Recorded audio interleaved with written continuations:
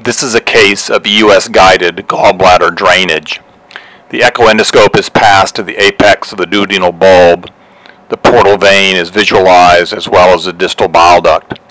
The bile duct is traced to the hilum and is not dilated, but adjacent to the bile duct, a mass is seen occluding the gallbladder.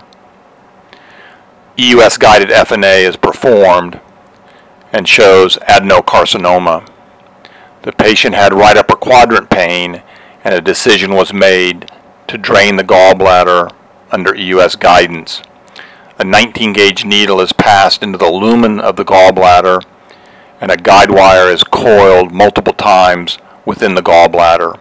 The tract is dilated first with a taper tip catheter, and then further dilated with a 4 millimeter balloon.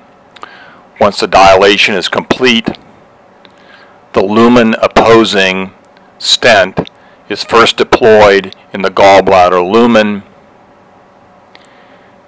and then the other end of the stent is deployed within the duodenal lumen. Gallbladder drainage is accomplished, as seen here on the final fluoroscopy view.